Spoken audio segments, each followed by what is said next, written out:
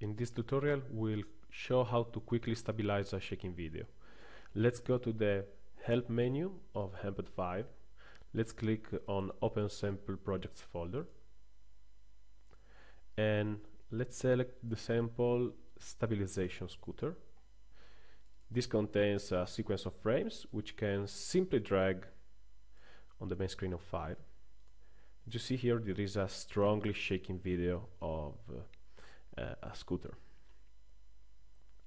We can stabilize the video simply going to Stabilization, Local Stabilization, selecting this area, for example the license plate, which we want to keep steady, apply.